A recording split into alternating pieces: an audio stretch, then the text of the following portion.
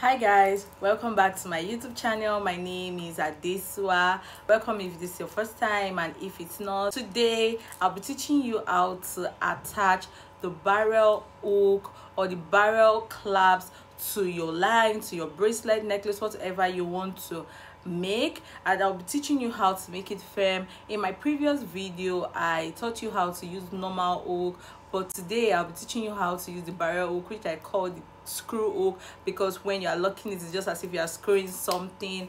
And if it's something you'll be interested in, stay to the end of this video. This is how the barrel hook looks like. I made this anklet. You see how firm it is? That's how all the jewelry I make is so firm. Even if it's not your size and it pulls, my jewelry never spill. And if you don't know, I have a jewelry store called Swazaya on Instagram. I make waist bead, anklet, bracelet, wedding accessories also, so you can go there and shop from me. So bracelet I'm wearing now, I made it myself. My jewelry hardly spill. So I'll be teaching you how to make something firm like this. If it's something you want to watch, stay to the end of this video. You see this bunch of anklets, they are made with screw hook and they are available in the store. Just send a message to Beads by Swazaya on Instagram to get yours. So when making an anklet or bracelet or anything with screw hook, I prefer using fishing line because it's easier, it's faster. So the first thing you need to do is unscrew your screw hook when you want to make something. So you have to open it, unlike the other type of clasps that you leave it the way it is. This one you have to open it. That would be the best way to make a bracelet with this type of hook. So after opening it, the next thing you do is pass your fishing line through the back, so the fishing line will come out at the front.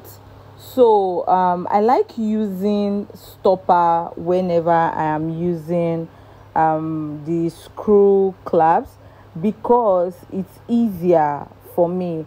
Other people like the tying method, but for me I prefer using stopper. So the first thing I do is pick my screw hook, pass it through the back, as you can see, or front, anyhow, but you know that the front is passing out, is facing outside. And one other thing is this screw hook is a complicated clasp, because sometimes when you buy the hook it opens, then when you screw it again it does not lock. So you make sure you test it. Do you understand? Make sure it screws back, then you can confirm that, oh, this one is good. So when you put the stopper, you press it very hard, because if you don't, the fishing line might be too tiny that even after pressing it, it can go through the stopper. Do you understand? So you press hard. Like in my own case, this time I did not press so hard, even if I thought I did, but I had to test it. So when you want to test it, is you draw, you see what I'm doing, you draw it to the end, and you can see that the stopper is moving. Once you feel the stopper is moving, that means it's not firm enough. So you take your round nose plier again and press it hard. Make sure it's firm. It don't move. Do you understand? Make sure it's firm.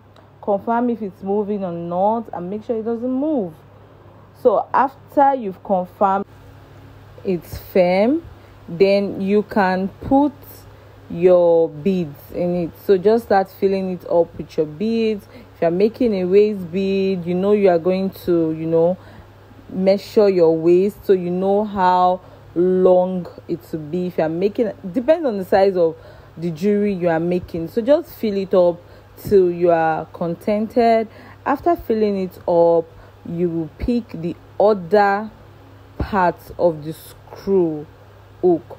Then I'm so sorry, the part where I was filling it and putting the other part of the hook did not show in this video because it was not easy filming this video. I think this is the second time making this type of video, so just bear with me. So let's just imagine we fill it up and we're putting the other part of the hook, after putting it, the same way you put in the first one, make sure the screw hook is facing outside because it has to join to hook. Do you understand? So you see they are facing both sides. The front is facing both sides. So once you cut this rope, you bring them together to screw.